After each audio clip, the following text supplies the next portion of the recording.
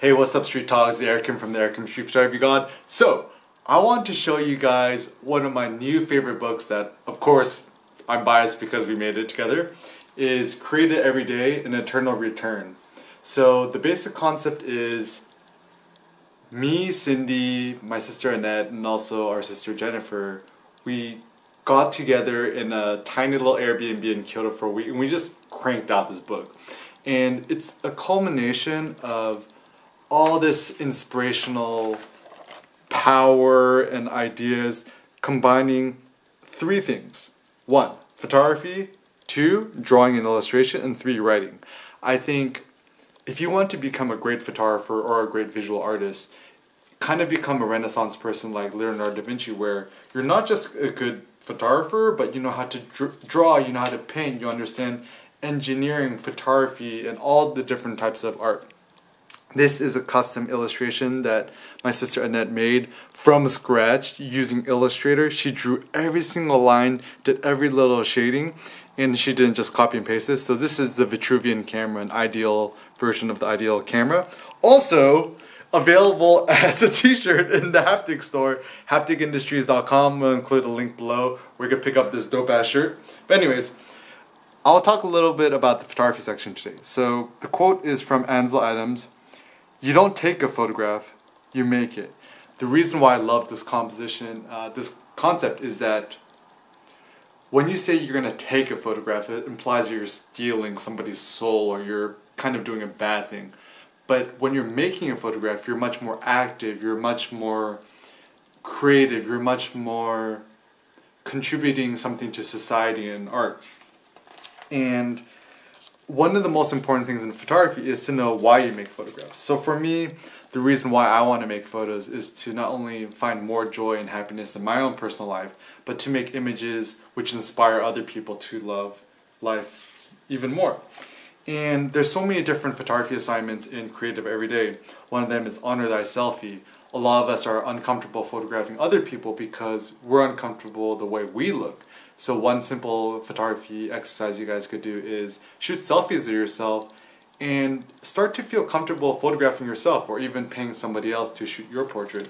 And you don't have to share these pictures with anybody else. The great thing with Create It Every Day as well, there's lots of blank space for you in the book to write and reflect on why you make pictures, for whom you make photos, and other assignments for you to stay inspired. One of the assignments we have in the book is this concept of the photography quest. And what I love about this idea is I think it's hard for all of us to stay inspired in our photography. And even myself, you know, there's days that I just don't want to leave the apartment, I'm just not feeling it. But I think specific photography assignments, and I like this idea of a quest. It's kind of like Adventure Time or the Lego Movie. Everything is awesome, everything is cool when you're part of a team, and you want to just kind of go out and just live life. So practical photography assignments that you guys could practice today is only shoot colors, so photograph the rainbow.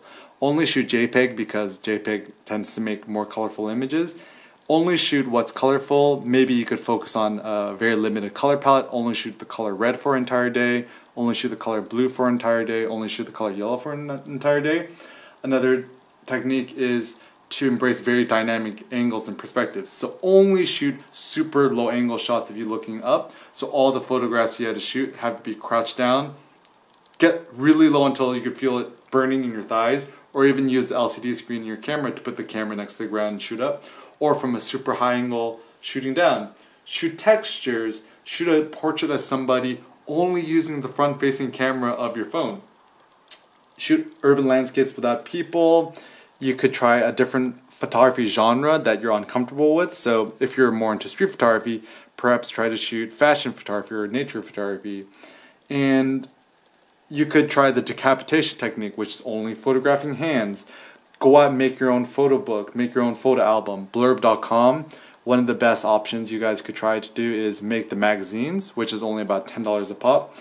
And you know, print your pictures and give them away to your friends and family and spark joy in the lives of others.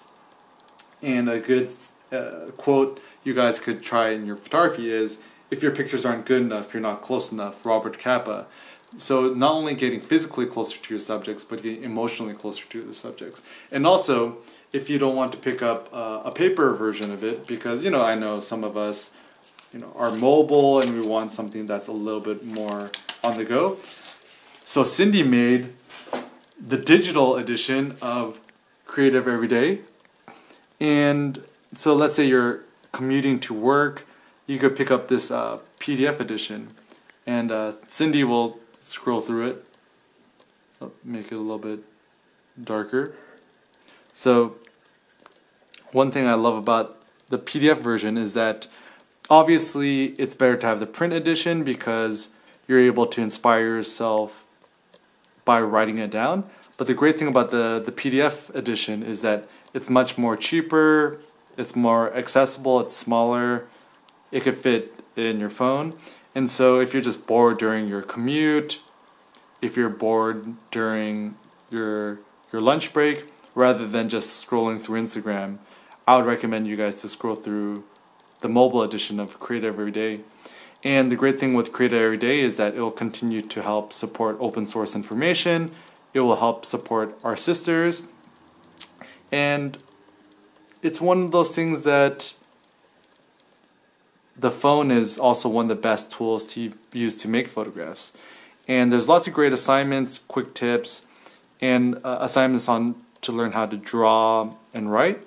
So highly, highly, highly recommend you guys to check out and pick up a copy of Creative Everyday, either a digital edition or what I personally love, this beautiful print edition. And also the cover is just beautiful. Like, I'm holding this in my hands, and isn't that such a beautiful cover? And we also put little silver foil, so it just pops out in all the colors. The entire cover was all hand drawn by my sister Annette. These aren't just copy and pasted vectors. She literally drew every single line in Adobe Illustrator. So if you look really, really closely at the details, you could see each precise, deliberate line and all the different vibrant colors. So you deserve to be creative every day. Do it for yourself, or if you know somebody who's creative or artistic but lacking inspiration, it would make a great gift. Pick up a copy of Creative Everyday in hapticindustries.com or the link below. And I encourage you guys to make, play, learn more about yourself, and be inspired every day, all day, today, tomorrow. No more excuses. Buy it and stay inspired.